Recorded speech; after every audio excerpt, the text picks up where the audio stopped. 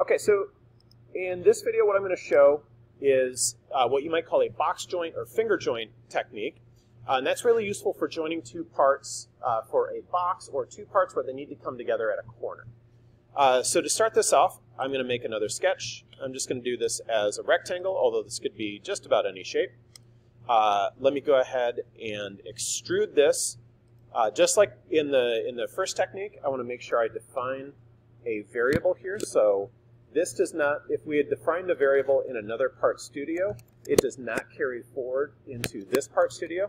So I'm going to define my cardboard thickness variable. I'm going to say that it's 0.16 inches.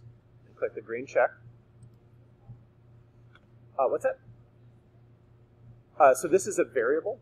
When we're adding in that hashtag and then a name, that's a variable in Onshape, and that just stores a value. So I can always go back to this variable, because if I had measured my cardboard at a different thickness, like 0.158 inches thick, anything that used that variable, whether it's an extrude or a dimension, would automatically update to use that new value of the variable. So that's why it's so important and powerful.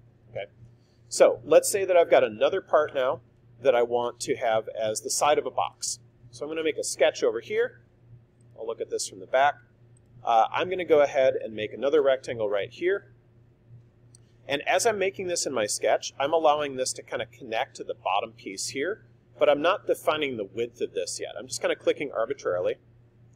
And what I'm going to do now is use my dimension tool to make sure that this piece is also the thickness of a piece of cardboard. So I'm going to say hashtag cardboard thickness. You can actually just hit enter as soon as that pops up. And now this rectangle is automatically going to be whatever I defined that variable to be. So because I defined it to be 0.158 inches, that rectangle is now that width.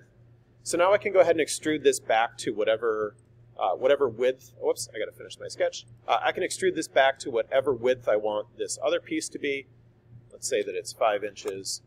And these are going to be two sides of my box. Now here's the thing. These, when I did that extrude, I need to make sure that I make this a new part instead of adding on. There we go. So I've got two parts. I've got the front of my box and I've got the side of my box. Now I want to join those two parts together. So I've got a few different ways that I can do this. What I'm going to do to start off with is I'm going to go to my front view and I'm going to make another sketch on this front view. And similar to what I had done in the earlier video, I'm going to turn off this part's visibility, and I'm going to reuse some of the lines from the one that I just made, from the second part that I just made. So I'm going to project. Why is it not allowing me to project that in?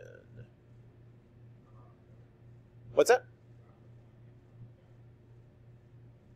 I'm on my point. You're right, thank you. I thought I had clicked on my use project command. There we go. That's more like it. All right, I'm going to project this line in, and I already know the edge, so that should be just fine right there. That's cool. Okay, so I'm done projecting. I can just go back to my normal front view. And what I'm going to do now is I'm going to make a series of little rectangles here. I'm going to go from this line here on the side over to this line here. And I'm going to do that a couple of times. I could be really careful about this. But for now, I'm just going to make myself a couple of rectangles.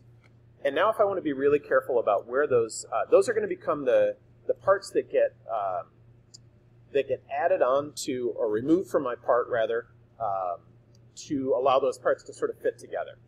So if I want, I can go back and I can use my dimension tool and I can make those all nice and even. Maybe I want those to be 0.25 inches each so that they're all consistent and nice and neat looking.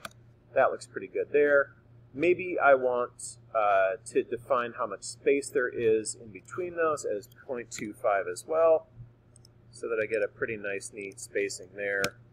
And maybe I want the distance from the end of this to this line to be like 0.1 inch. And I could go through and adjust those things, but that all seems fine. Let me turn the visibility for this part back on. And now all I'm going to do is I'm going to remove away some material right here, right here, right here, and right here. And I'll click the green check.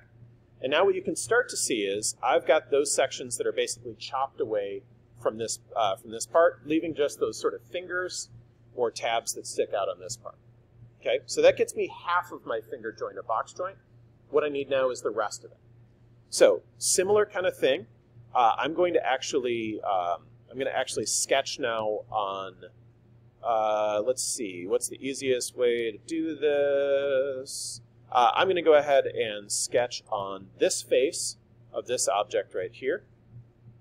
I'm going to go back to my front view. And now I'm going to project in those lines from my other one.